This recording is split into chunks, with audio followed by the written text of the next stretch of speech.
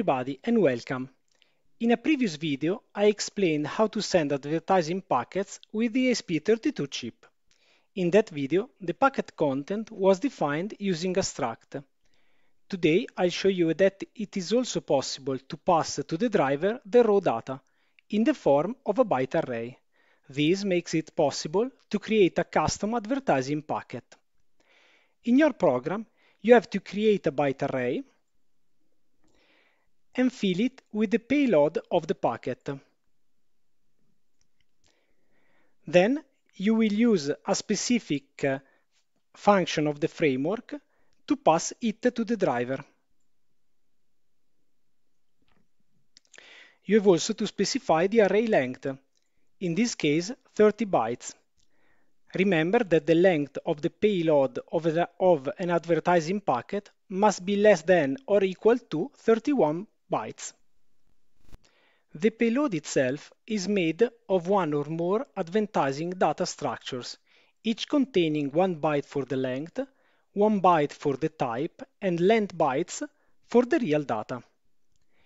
In a previous video, I showed you an iBeacon and how it was possible to detect its presence with an ESP dev board. Today I want to try to simulate the same iBeacon with another dev board, copying its advertising packet. I used the NRF Connect app to get the packet transmitted by my iBeacon.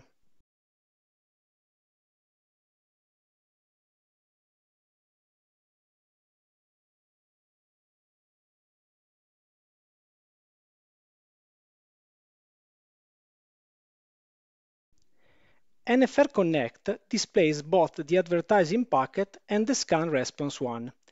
This is the reason why you see more than 31 bytes. I have to copy only the first two ADs, the ones with type 1 and the one with type FF. Let's now test it. This is the exact setup of my previous video. The dev board is looking for the iBeacon to turn the relay on. If I now power my second dev board, running the program that transmits the raw advertising packet,